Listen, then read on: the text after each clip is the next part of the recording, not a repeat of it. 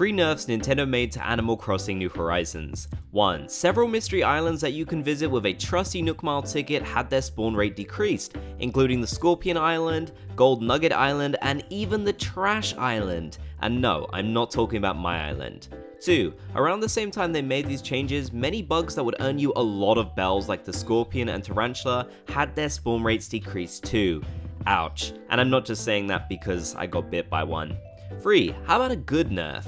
Bunny Day eggs used to be so common when the event first debuted back in 2020, but Nintendo lowered the spawn rates for Zipper's pesky eggs by a lot.